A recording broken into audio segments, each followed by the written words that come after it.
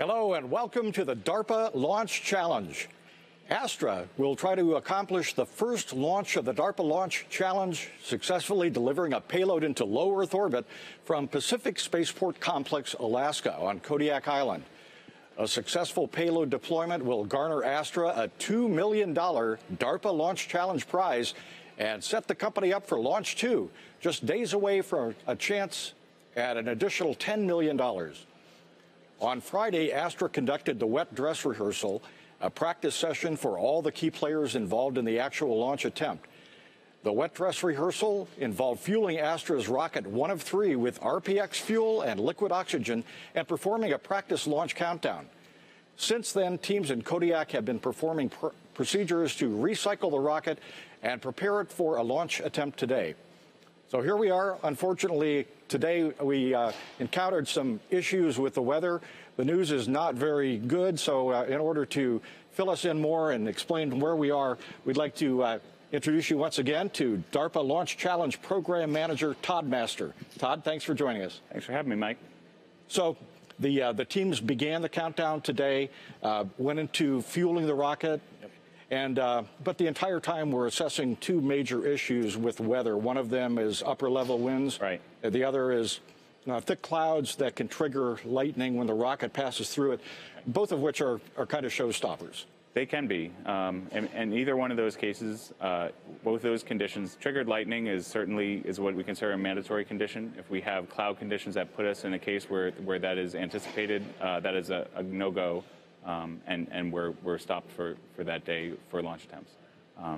When it comes to upper level winds, it's highly dependent on the actual sort of direction and speed of those winds and where it's coming. The team here at Astra takes data from a weather balloon that we send up, assesses whether or not their vehicle is going to be able to stay on course, and makes while it starts out as a red, it can turn back to green if the data is favorable. And today, both of those factors were not working in our favor. But the Astra team has been working toward a launch. Right. So what we did today was we started our launch countdown, and it typically begins, the first thing we do before we even step into that count is to start with a weather briefing. So we look through what are the constraints today, what's the probability of violation of each of those constraints. When we started that count, those weather constraints we're looking at, like I said, triggered lightning at a 90% probability of violation, and then our upper level winds were also a 90% chance of violation. Again, they can change dynamically during the day.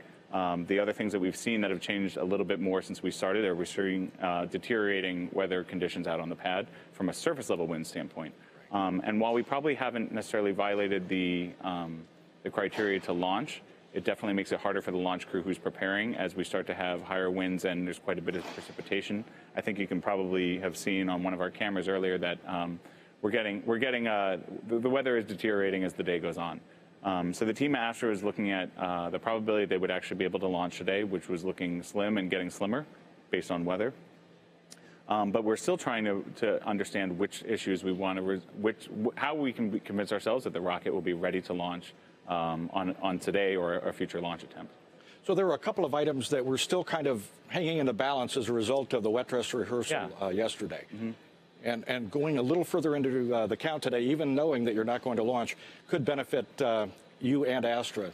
Yeah, that's right. So yesterday we conducted our wet dress rehearsal. We accomplished most of the goals of that. We had a few things that needed to be fixed as a result, relatively minor fixes, but things that you want to verify and make sure that they're safe, and make sure it's going to help be fixed adequately for the rocket to get to orbit. So they implemented those fixes after WDR yesterday. And the intent was we were going to check those out during the countdown today in preparation for a launch at the beginning of the window. We know that the beginning to the end of the launch window today is a likely scrub for weather. However, we've decided that we still want to proceed with a portion of our fueling operations and a portion of our countdown to verify those fixes that were made yesterday.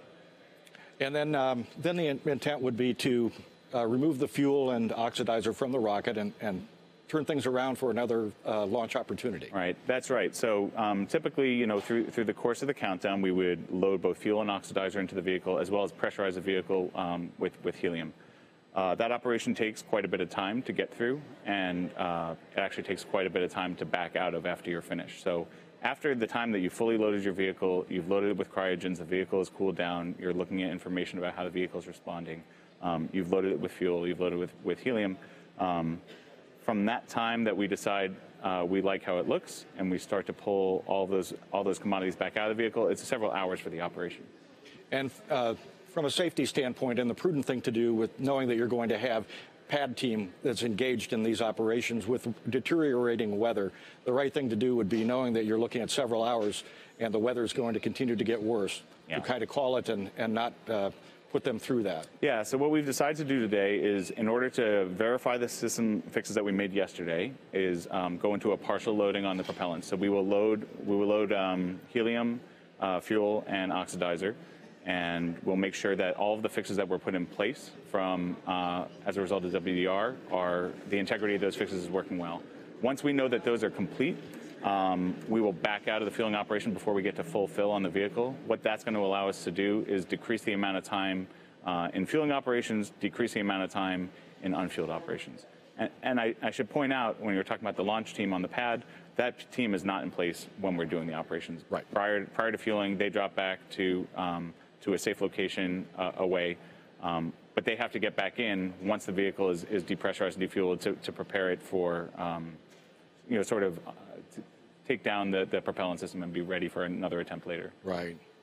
Well, so that takes us to the next question, which is, where do you think that we stand in terms of the next launch opportunity? Yeah, that is a great question. So the way that we have set this up is that every day we have, for the course of the window, DARPA basically had a 14-day window in which we had asked our team to be able to launch from the first day that we identified to the last day of the window. Today is day 13 of that window. We've had a series of good weather days, what we call green days.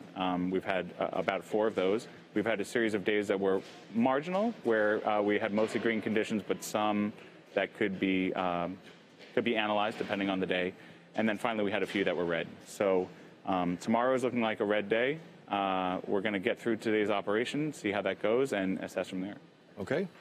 So in order to track when the next possible launch opportunity is, folks should continue to follow DARPALaunchChallenge.org. That's right. So we will have that right on the website, basically showing when we expect our next launch opportunity to be, and that is the best place to find that information. Okay, great. Thank you very much for explaining it. Okay. Appreciate it. Take care. And that's all we have for you today. Once again, tune in to www.DARPALaunchChallenge.org for the latest information on the next launch opportunity. Thank you very much.